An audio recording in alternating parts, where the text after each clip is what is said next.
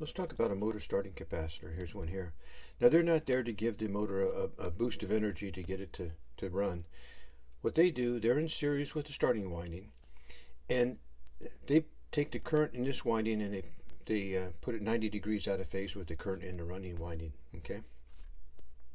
So and that creates a rotating field here. Okay. And now as soon as the motor gets up to about 75% of its rated speed, there's a centrifugal switch that opens up and it takes a starting winding and the capacitor out of the circuit. These capacitors can only, there's a lot of current going through there in the starting winding, and they're only good for, a few seconds while the motor starts up. Now, we talk about current flowing through here. We know that electrons they don't jump the barrier here, otherwise we'll direct a capacitor. But on this side, the current coming off of this side is called displacement current, and you can use Maxwell's laws to calculate the displacement current. But it just shifts the current in this winding is 90 degrees out of phase with this one, creates a rotating field, and as soon as it starts to spin up, we disconnect it. Now, some of the early motors, they just had a single winding in them, and you could physically rotate the motor itself. They had a little flywheel on there to get it to spin in the direction you wanted it to spin. So now you can reverse these motors easy. Here's the diagram on how to reverse it. They're usually from about 1/2 horse to 5 horsepower. Over 5 horsepower, they have it's a capacitor-start, capacitor-run induction motor. Now what they do on that is they add another capacitor across there. It's usually an oil-filled capacitor, a different type of capacitor, a running capacitor, and they disconnect the starting capacitor and they leave that run capacitor in there, and they leave the starting winding hooked up, and it stays in the circuit. Okay, for the little larger motors. So that's what a starting capacitor does. Now we'll take a look. We'll take a look at one. Now, they're different than electrolytic capacitors. Electrolytic capacitors, here's one here, and they have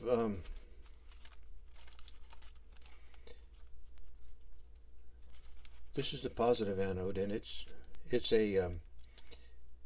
aluminum with an oxide layer on it, and that's your dielectric, and the other layer is just a piece of aluminum. Okay. Now, this is the positive side here, and if you hook this to the negative side, it breaks down this layer, this oxide on there, and the capacitor is not good anymore. Now, here's a motor starting capacitor. Now, here's electrolytic that's it's 220 microfarads at 250 volts.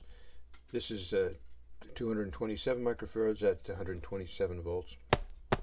Now, these capacitors have to be a lot larger because the displacement current going through them is going to be large. Now this one here I took apart before. It was full of some kind of electrolyte. I dried it out, but I'll just show you how these are made. So can we see that? This is now these are not non-polarized capacitors, so we put AC through them. And here's one plate here, and here's your other plate over here. Okay, and it's just a piece of aluminum. It looks like it's got oxide on it. It's fairly heavy plate. Now, these two, you can see that they're not. This is the AC side here. Now, what they do here is they have another plate on the bottom side here. We can see it. Can we get that open? There's some dielectric material. There it is. And then there's another plate on the bottom here. Okay? And that plate's continuous. It goes past these two plates. So what they're doing on this thing,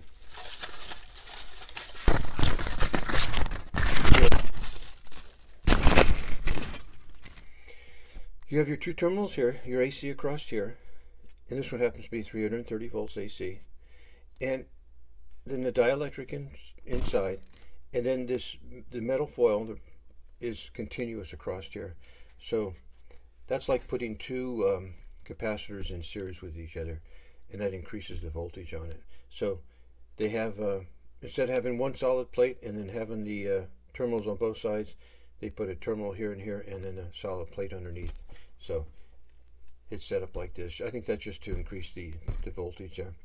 And to get it, you know, it needs to pass a lot of current to get this motor to start the starting winding. So that's basically a starting capacitor.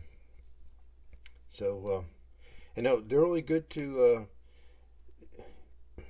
they limit the starts to about 20 starts per hour on these capacitors, because they do get hot. You can burn them up if you run them too much. So you can only start the motor about 20 times an hour, so that you have time to rest. And but that's all it is. That's your capacitor start induction run motor. Thank you.